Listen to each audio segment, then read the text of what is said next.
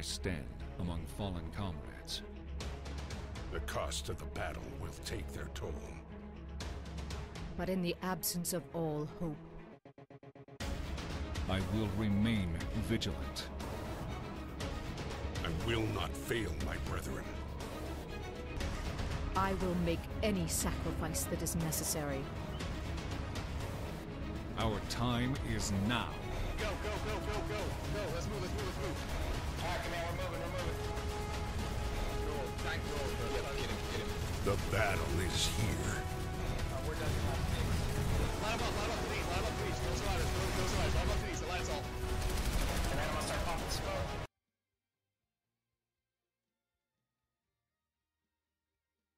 smoke. Hold on. Hello guys, and welcome to ServerSmash. I'll be your main caster today, Farah, with the main camera. Today with me I have my Anycast team, starting with my co-caster. Say hello, Odins. How's it going, guys? Odin's Pride, hailing from Connery TR for the Dread Legion. I'll be co-casted for you tonight. Looking forward to a really great match from both these servers. I'm Redland Bastard. I'm going to be the third caster today. I'm going to be telling Fair where to look, where the big fights are, and keeping track of the score. I'm from VS on Connery from DPSO. When you say hello, Dotzer, who are you? What do you do? Yeah, I'm Dotzer, the main lead org for PSO pickup, which encompasses, the public pickups, outfit pickups, and obviously the ServerSmash. Okay, and yeah, I'm Luya. I'm the head EU admin. I look after EU servers. Plans? I'm Lanzer. I'm the head North America admin. So both of these are my babies fighting together. I hail from Connery, the Devil Dogs. Hoorah. Okay, so Dotzer, we need to move along quickly. What is ServerSmash for anyone who's watching the stream for the first time? Like, what is it? What's going on? ServerSmash is a community organised and driven event where, participants from different servers meet on the Planetside 2 test server, otherwise known as PTS, to battle it out in games within a set number of players to give a, competitive feel to it.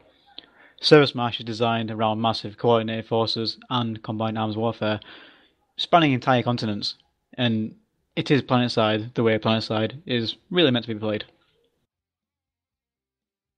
Okay, and I guess we'll get to what the stakes are, but we'll go straight into a video made by Redland with explanation of the map and who's starting where, and then we'll go straight into our interviews with our two reps today for the two servers.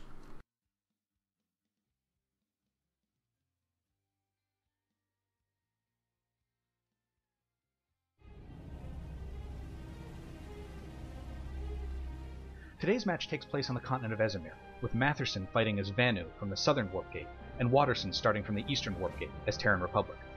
Each base is worth a set number of points, with large facilities being worth more than outposts and small bases. There are a total of 91 points available on the map. The server with the most points at the end of 2 hours is declared the winner.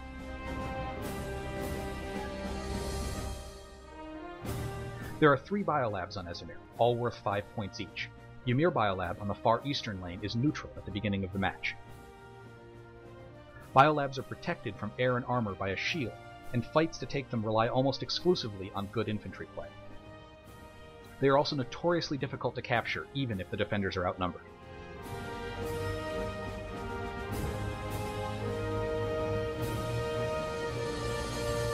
There are also 3 amp stations on the map. Most amp stations have a single capture point in the center, defended by 2 outlying shield generators that attackers must destroy to gain access. However, Freyr amp station, which starts as neutral on the northwestern lane, is arranged differently from the others. Freyr has 3 capture points spread along the inner walls of the facility, and capturing a point gives the attackers a dedicated spawn room inside the facility itself.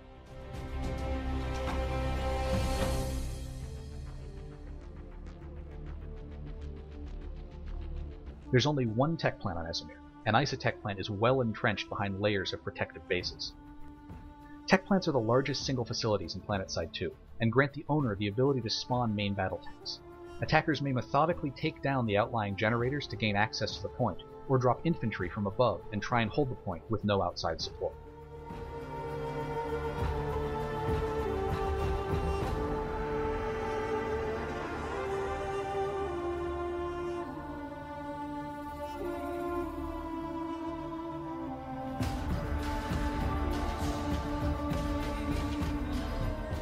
The Octagon is a major choke point and crossroads for the continent, and starts the match neutral.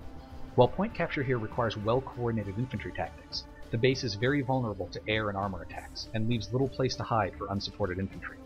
Esamir Munitions Corp takes 2 towers and combines them into one base. The surrounding territory is very unfriendly to sunder replacement, and while infantry are usually protected inside the cap points, any movement along the base's many catwalks leaves them vulnerable to air and armor. These are the major fights that will start this ServerSmash. It will be up to the winner of these first battles to try and capitalize on their position and resource gain to push the enemy back. Many of these first fights become much harder once the base is owned by the enemy, so attacking the bases later in the match is a risky gamble to take.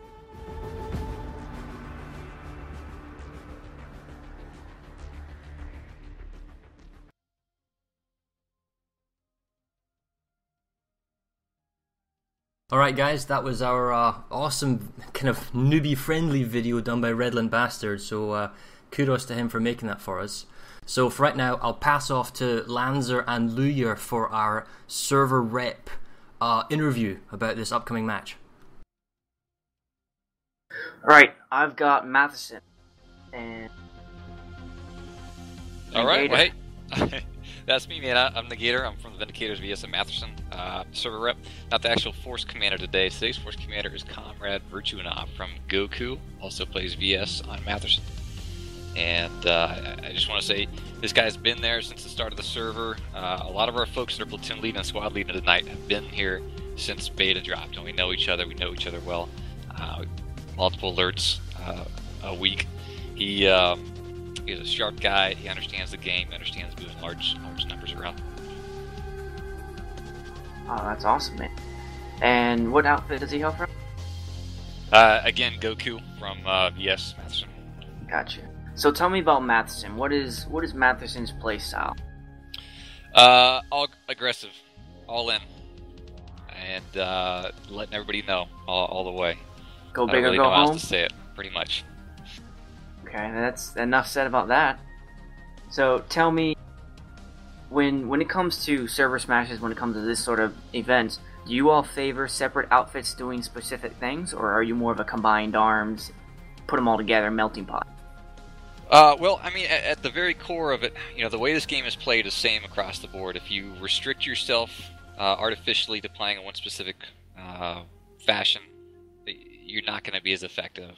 We'd like to think each and every one of our platoons could accomplish any task given to them. Regardless, it's going to involve fast redeploys, force management, force balance, sending single squads out to start fires. Once the fire catches, reinforcing it, and pulling back as needed. Gotcha. So when it comes to outfits, though, like Goku is infantry and draft and all that sort of stuff, do you all compartmentalize your force that way, or do you melt them together? Again, absolutely not. It's fully expected when we go into these things that everybody's expected to be able to perform any single function, whether it's fast movement to respond to something, armor swarm. We've made a little bit of an effort to put some of our pilots together, but not in a fashion that's going to be detrimental to the overall strategy. But again, everybody's expected to play the hammer as needed. The opening 5 minutes is each platoon down to the squad level has a very specific function, but I'm not going to go into what those functions are. So. Gotcha. Tell me about Matherson's view of the merger. What do y'all think about it? Is it necessary? I mean, prime time is amazing. It's always been good, but off hours, it's looking for fights. We're all still concerned about being the largest server, how that's going to play an effect on lag and the net code and all that other stuff that causes problems when you get so many people. Gotcha. Well, thank you very much, and that's Mattherson. Okay, and I'll quickly introduce Waterson, which we have Master Chafe, which is our outfit rep. Chafe, so again, who's your force commander? What's their experience, and sort of where do they come from? What outfit? I'm our force commander. I'm the EXO of Zen of Onslaught. I've been playing this game for about 1.5 years now, and I've been leading for about a year. I've been, been leading Zen of Onslaught in competitive scrims. I was in the leadership group on the last Waterson versus Mattherson scrim, which we pulled some interesting map work, and we are looking forward to outplaying you guys on the map again. I was going to say, wow, shit talking, smack talking already, brilliant. Okay, so what's the sort of feeling for the match that Waterson's having, and what do you guys actually feel about the merge? Are you happy for it? Are you a bit apprehensive? Are you looking forward to welcoming or dominating your new Mattherson overlords? Or we're excited for the merge. We're always willing to welcome more people to the Waterson server. We have a lot of smaller outfits but are very tight knit, so I think it wouldn't be too difficult for us to cut swaths through the Zergs amongst Mattherson and make a name for ourselves on the battlefields over there. We just have to, start from square one and get everyone else to recognize the Waterson outfit names. And one last question. Do you think the Waterson playstyle is going to transition well enough into ServerSmash? I know you said you played Mattherson before, but are you going to try sort of the same thing again? Are you going to mix it up and try something a little bit different? The last time we played, we're sticking on 2 lattice lanes, so it's really an entirely new game. With our outfits, though, we have a lot of experience of fighting in large numbers as a small group rather than in large numbers as large numbers. So we aren't really taking outside of our element as long as we're sticking together with the people we know and we play with often. Okay. So I think we're confident that there's going to be a really good fight in these next few hours. Nice, and I think that's everything. So hand it back over to our casting pair, Farah.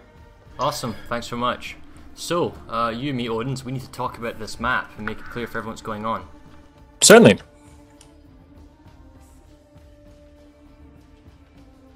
We have the map of Esamir, as we can see overlook. Some territory is neutral NC, that's third faction. As has already been described in Redland's video, Terran in the eastern warp gate will be Waterson, and VS Vanu in the East Esamir southern warp gate will be Mattherson. For this game format, we have a point system, as we see here now in the stream. Major facilities are worth 5 points, small facilities are worth 1 point, large facilities are worth 2 points, large facility basically having more than 1 capture point, like 3 capture points. And because the octagon is unique in that it has 4 capture points but isn't a major facility, it is going to be worth 3 points. In essence, it means that there is an odd number of capture points. The not in play area in the north, that's just to make it balanced, and the map is balanced as we can possibly make it in terms of resources, in terms of point distribution and gameplay, so we're really looking forward to kind of a fun thing here. So Odin, if you were a force commander here, what tactical things would you look out for? Well, it really depends. Each warp gate provides their own opportunities and own weaknesses, so it really depends. If I was going to be on the southern warp gate, the first thing that I'm looking at is Esamir Munitions Co. That, to me, Sorry, one sec.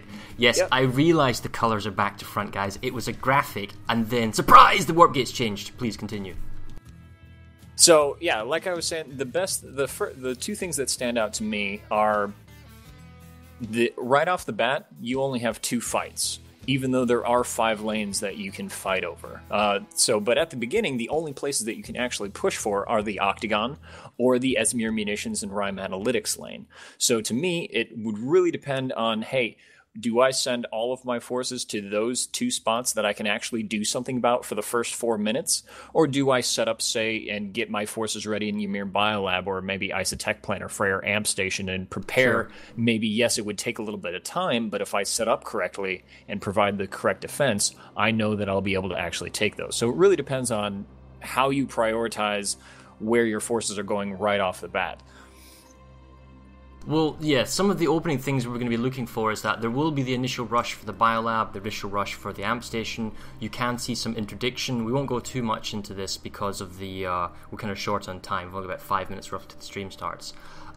One thing that might be interesting to spot is that in previous casts, we have seen an enemy team from the northeastern warp gate interdict one of the 3 capture points at Esamir Munitions Corp, and by holding that, they actually prevented the southern warp gate from starting the Hakanisa mining operation, and because of that, they got the tech plant for free with absolutely no interference. So I'm really interested to see if, that's perhaps what Waterson tries to go with, or to see whether or not Mattherson pushes into Rime Analytics and tries to bypass Freyr Amp Station and go for Mani Biolab. So it's all to play for here, and tactically I'm going to be super interested. And finally, the Amp Station and the Biolab, they are also significantly important because they offer air resources, and air resources in this game, now that they actually cost something again, thank you very much SOE, you could see one team being bled off by the other very fast, and I guess that leads into the air game. How much air do you bring? So we're just going to end our pre-game show and we'll go into our late game show. So I'm just going to show the ServerSmash intro, and then we'll have some match predictions, and we'll wait for our dev to start to our alert. We'll be right back. Wonderful.